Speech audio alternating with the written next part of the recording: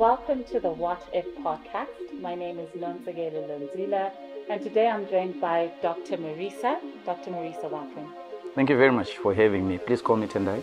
Tendai. Sure. Right, so if you don't know who Tendai is, he's an author on all things around citizen engagement, democracy, development, sustainable development.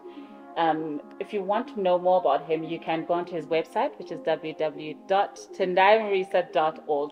Did I get it right? Yes, you did. You can follow him on Twitter. He's also got a YouTube page. So in case you didn't know who he was, now you know who he is. Today we are talking about local government. My first question is, what interested you in local governance and just governance as a whole? Yeah, I think, and thanks for that. That's a great question. I think if you're going to be a student of political science, a student of power, a student of democracy and development, you have no choice, but you're going to find yourself wading through the murky waters of local government, local governance, local democracy, because like we say, development itself has got a local expression. Democracy has got a local expression. Politics is played at a local level. So in a country like Zimbabwe, you have to understand the local governance system that is in place and how it plays out. Right. So looking at our local government, how would you describe it? How well are we doing in running or governing our local governments? Yeah, but I think I will not judge to say well or badly, Okay. but I think it's a site of contestation. If there's been a site of political contestation, it has been around our local governance system. Since maybe the turn of the century, when we had by then a very young party, the Movement for Democratic Change under Morgan Tsvangirai, when the first elections under his leadership, they swept all the urban constituencies, all the urban wards across Bulawayo, across Gweru, across almost all the urban cities. And we began to see a system whereby the opposition was running all the urban wards and the ruling party still ran the rural wards. But also it was the beginning of the moment where you may begin to say heightened contestation politically, but also decay in local governance. It became a moment of challenge because there were two tensions. You had a political party that had just come onto the scene with no visible experience in terms of local governance. Even those who were coming into being councillors, some of them had no record of being elected officials, etc., coming and occupying these positions. But there was also, and it was very visible, that the ruling party at the time, through the use of the Local Government Act or the Urban Councils Act, beginning to impose measures or meddling in the affairs of local authorities. So we begin to see a lot of removals of mayors, changing from executive mayor and appointment of commissions, etc. So we always used to say that those are signs of sour grapes on the part of the ruling party because it had lost out on urban constituencies. Because imagine you have the seat of power, but you're not running that seat. You're not running Harare. Somebody else is running it for you. Yeah. So I would like us to just take a couple of steps back. Okay. Let's go back to 1980 and independence and work our way all the way to 2023. Okay. Would you say there are extensive changes in the way local government is run? Okay. No, I think the local government should be understood. What I described earlier is the visible political expression of local government authorities, rural or urban authorities. In your urban authorities, you're talking of your municipalities, your town boards, etc. While in the rural areas, you've got rural district councils. But so what I described earlier is the role of elected officials, the people that we directly elect into office. But those people do not run councils on a day-to-day basis. There is a layer, a bureaucracy that runs that. And usually that bureaucracy is led by somebody called a town clerk. That is the chief executive officer of the local authority. And in many instances, those bureaucrats, the experts who run, so you've got a qualified, normally town clerks are either accountants or lawyers or just people with experience in public administration. Then you have your city engineer who tends to be an engineer by profession. You have the town treasurer who tends to be an accountant. Then you have your city health director who tends to be a medical doctor. So you have these experts that actually run. But what you don't have is corresponding expert or expertise in councils. So we have people who are elected on a popular ticket. They do not necessarily have the same wherewithal in terms of expertise. So the conversations that happen have always been like that. So you have the popular conversations, then you have the technical conversations. So at times they miss each other in the jargon. So if you're talking about the evolution, you're looking at that sort of what we may call, what Max Weber taught us about bureaucracy. You've got this Weberian system, a bureaucracy that is established based on what you may call a meritocracy. So people who are actually rigorously interviewed for jobs, etc., they secure these jobs based on their professional expertise. So they come and they run a town council, they run a city, etc. But funny enough, they have to report to their bosses, who are the elected office holders. Some of these elected office holders come from very common backgrounds. They may have been in the informal sector. They may not have been trained. They may not have even read the Urban Councils Act. They may not even know how councils work, but we elect them nonetheless. So the tension from 1980, I would say, has always been the tension between the experts and the elected officials. But because the period you're asking about was mostly, if you like, was mostly a one-party state, 1980 to 2000. So the tensions we had at that moment did not necessarily have to do with the politics or political belonging, but it had to do with the issues I'm raising about the technical issues, how to do things. So for instance, let me give you an example. You find that the experts would say to the office holders, don't worry yourselves about the details of the budget because it's painstaking. We'll do the budget for you. But we, as citizens, we do not confront the office holders. We confront, the people who run the affairs of council on a day-to-day basis, the experts or the technocrats. But we go to the elected officials who are literally in the same position as us. They are not privy to how actually public funds are managed. So that has always been the challenge. So when you hear commentaries, people challenging to say, oh, mayor so-and-so is working, etc., etc., it's really a fallacy because the mayor does not run the affairs of council. He's not a day-to-day officer of council. He comes to chair council meetings that are normally usually held once in 4 weeks. And they get a report from the chief executive officer of council, who is the town clerk. So we need to understand that. So that's one trajectory. Then there's another trajectory. So I'm talking here about the technical aspects of development. But there's also something else if we go into rural areas, where we begin to say that as we begin to see the merging of what used to be district councils and rural councils into the rural district councils, what we began to see as a point of tension in the rural areas was the tension between rural district councils and traditional authority. Yeah? Because traditional authority, the chiefs, the headmen, and the subordinate structures, they saw themselves as having the responsibility, number one, to adjudicate over land conflicts, to allocate land, etc. Well, at least if you look again at the RDC Act, it supposes that they have that responsibility too. So there was always a challenge. So in the rural areas, what we saw in the first and the second decade was the emergence, of instance, of this tension, but manifesting through informal land sales. So people could go and get land through a tradition called kuombera, through a chief.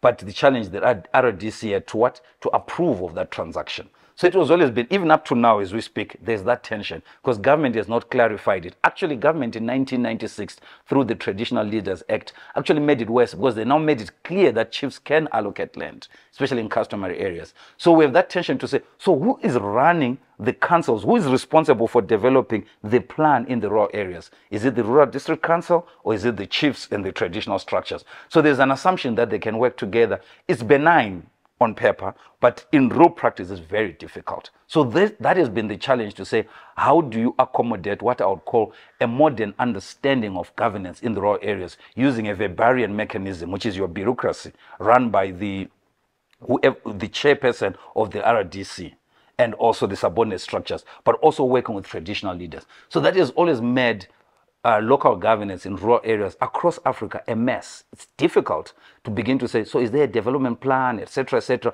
who's responsible for roads, etc., etc. So all that, and then combined also with what we've begun to see the government doing in terms of elevating the prestige of chiefs, you know, making sure that the chief's house is the one that has got electricity, that the chiefs have got cars, vehicles, etc. So their prestige is high up there. So they actually think they have the wherewithal of even commanding the RDC to say, come and do this in my district, but in the absence of a plan. So the challenge is around the planning framework or the planning methods to say, to what extent can they work together? So I think if there's been a weakness, is the failure to bring those two parties to a place whereby they can actually begin to speak with one voice around planning, etc. Slightly different in the urban areas, but those are the tensions we have had around sort of local governance. Right. So I just want to take you back to an issue that you raised around the tension between a politically elected person and the bureaucracies and technocrats that are actually running the business, right, in local government.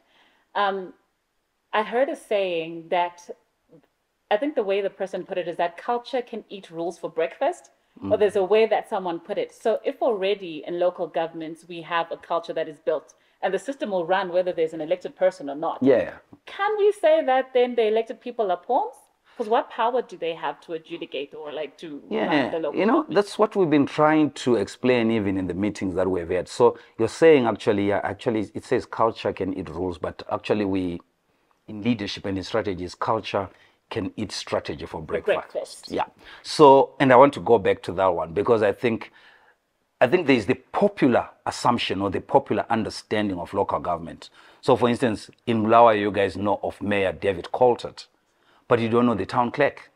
But the Mayor David Coltert cannot commandeer vehicles to go and clean up an area. The town clerk has to do it with the city engineer or the director of health or somebody responsible for refuse, etc., etc. So half the time, for purposes of maybe optics, it looks like, oh, this mayor is busy, is doing this, etc., etc. But it has to be in a place whereby there is collaboration, there's a good relationship between the mayor or the elected officials and the bureaucracy.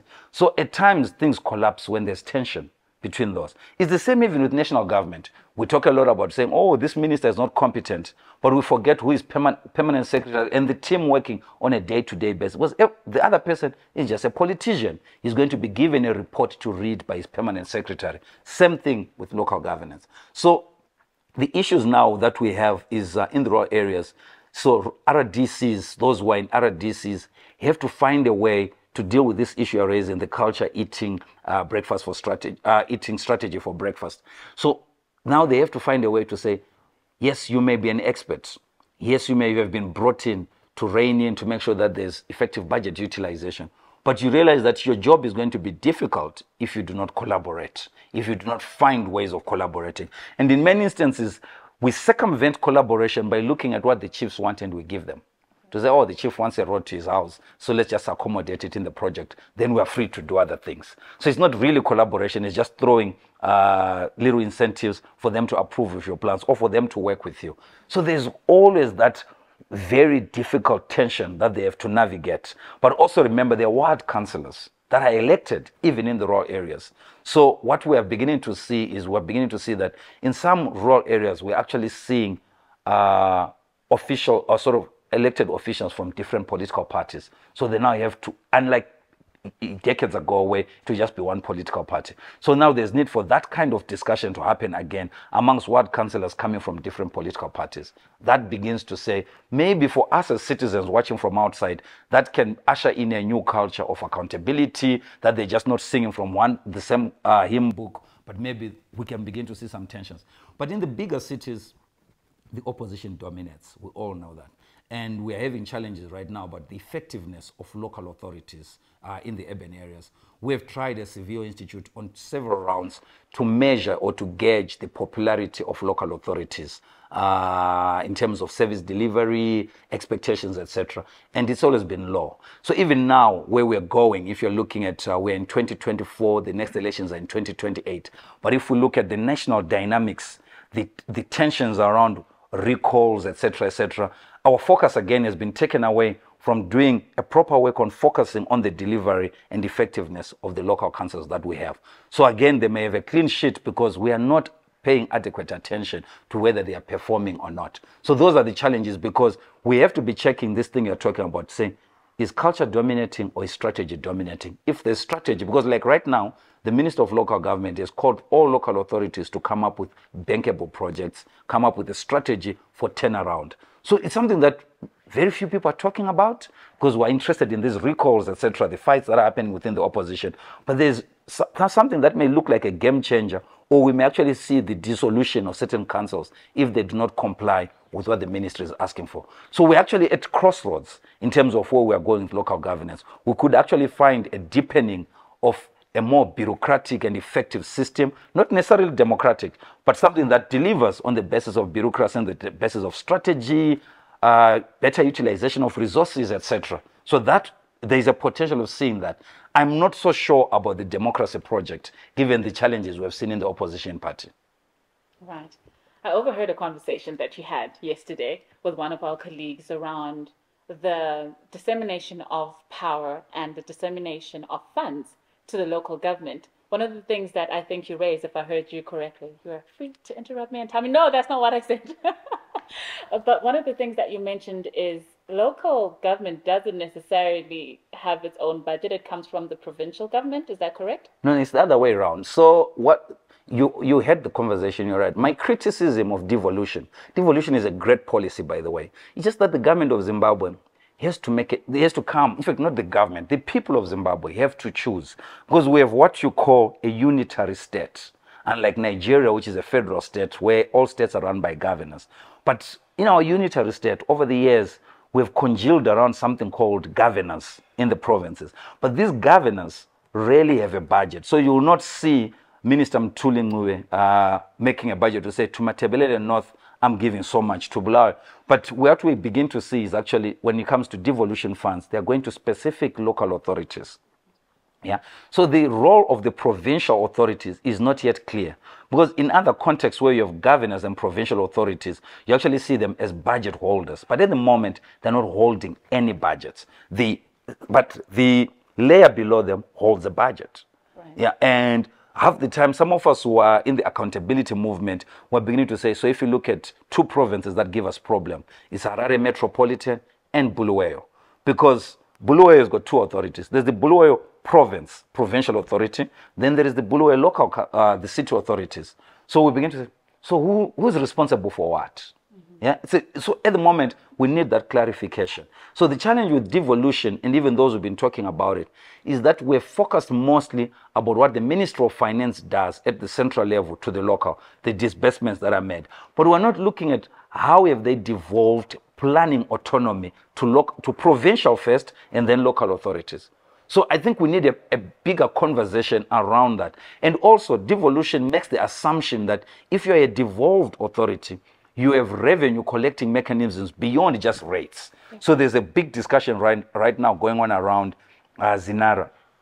Bulawayo is complaining to say allocations from the National Roads Authority are not enough for us because we've got so many cars, etc., and it's not working well for us. So the devolution process or framework has actually been a top-down process. It's an agenda that has come from national government.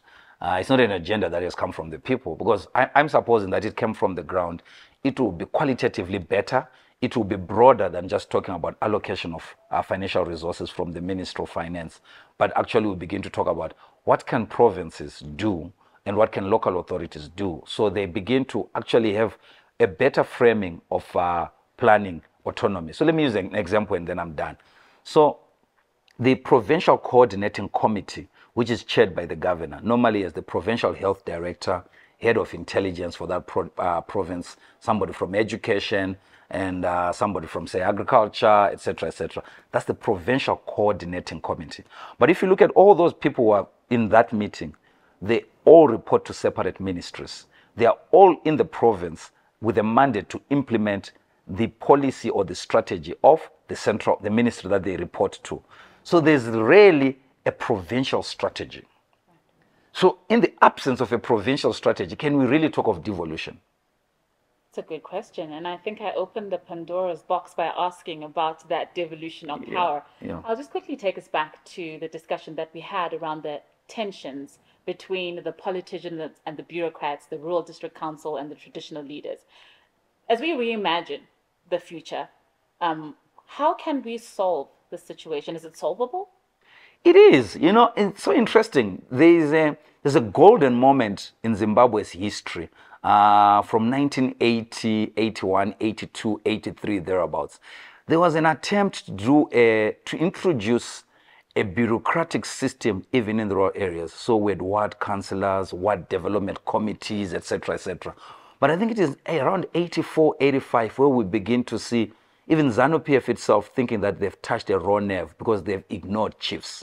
Because remember, for many ruling parties, including ZANU-PF and others in the region, chiefs are an important appendage of power. They help to mobilize power. So I think it's actually Edison Zobo who's quoted to say, we were about to abandon our culture. What were we going to accomplish without these people? They're an important part of who we are.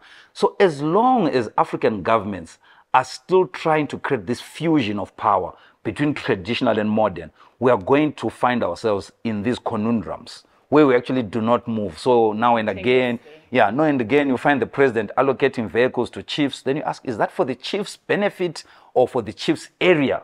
So we don't know if the car is being given to the chief to use for his personal use or that the area that the chief actually heads actually needs the vehicle. Because other commentators will say the chief could have benefited if they had given him an ambulance rather than his car. So I think it comes from, number one, patronage politics, and number two, for us to understand, should we look at the chief in his person or her person, or should we look the chief and the people that he or she represents? Because if it's about the people they represent, then we need to understand the needs of those people.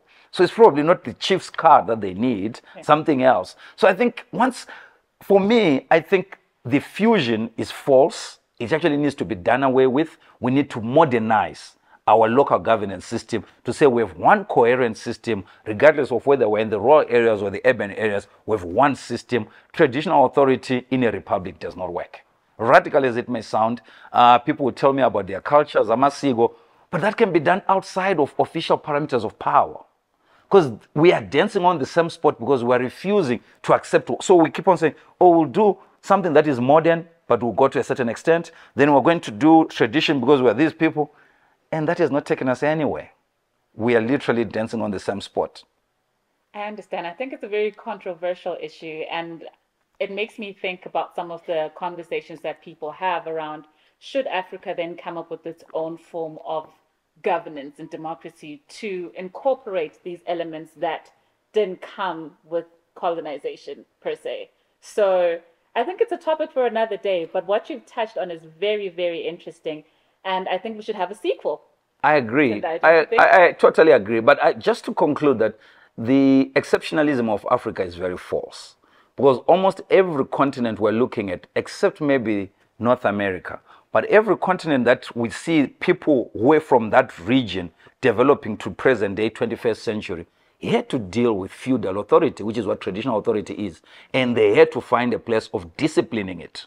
So for instance, now when you're looking at what you celebrate as the monarch in Britain, it's a disciplined feudal authority that is only symbolic. It plays no other role except being symbolic. You go to many other countries, you'll be surprised they have kings. Belgium has a king. All the other countries, I think Norway has got a king.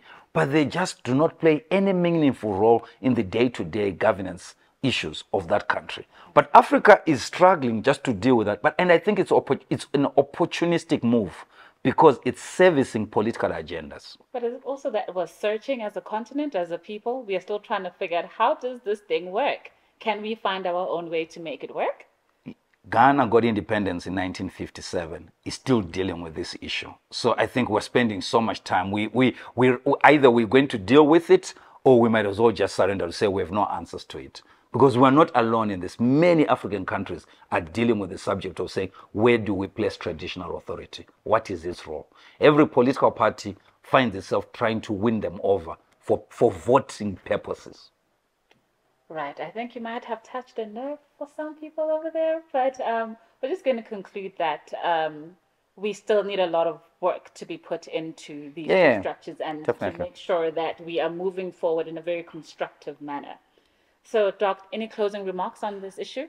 No, I'm happy that there's going to be an opportunity for a sequel on this subject. I was always skeptical when we started out because the topic is very broad, and also the period that we're looking at from 1980 up to now. So what we've just done maybe is to introduce concepts, because it's a twin conversation. You're looking at both the issues to do with development, and you're also looking to do with issues to do with democracy itself. How do you promote democracy in a context of hereditary power And tension. and those tensions? Yeah. Absolutely. Tendai, thank you so much for indulging us. I think it was a very interesting conversation myself. I learned a lot from this.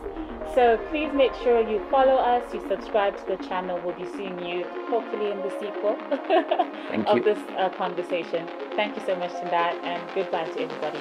Thank you. Thank you for having me. Thank you so much for taking time to listen. Please feel free to rate and review us on iTunes. But if you have any comments or questions, please send them to my email, tendai.murisa@gmail.com, or hit us up on Twitter. My handle is @tmurisa. Thank you again.